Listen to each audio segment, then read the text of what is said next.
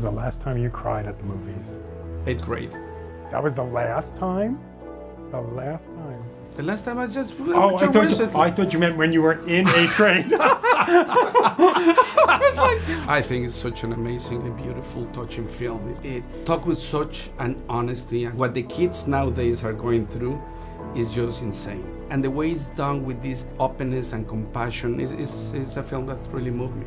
I watched part of the last little chunk of Roma today. I think just watching that struggle, and you really feel it, and there's something about the simplicity of it, but I think it's the joy of movies. I think that you can still watch something and feel connected to people. Roma, because it's an incredibly emotional movie, and it's about family and loss and birth, and so it's got everything in there, going from happiness to heartbreak. Roma made me cry. There are very sad moments in it. I cry in most movies. I'm an easy cry. If Beale Street could talk.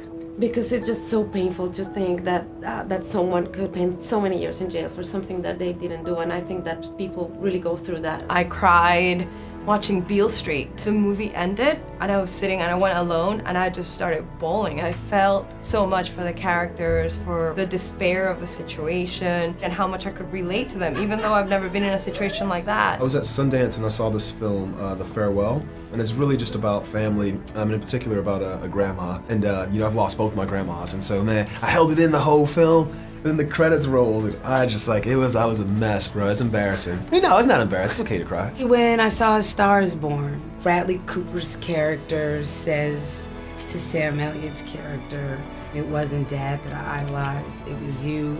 And Sam turns around and backs that car out, and his emotion just, it still gets me. I have trouble listening to Stephanie sing without it getting me. I have a soft spot for female singers, I think. And she in particular, after getting to know her a little bit, and I just love her music. A Star Is Born, strangely, you know, I mean, I'm a real sucker, you know, so it doesn't take much. The last moment in Cold War, oh, it's terrifically moving. The last one I watched was actually Green Book, and I thought that the relationship was amazing. That scene when they're in the restaurant and they all want to stand up for him. I saw Boy Erased, and yes, it made me cry.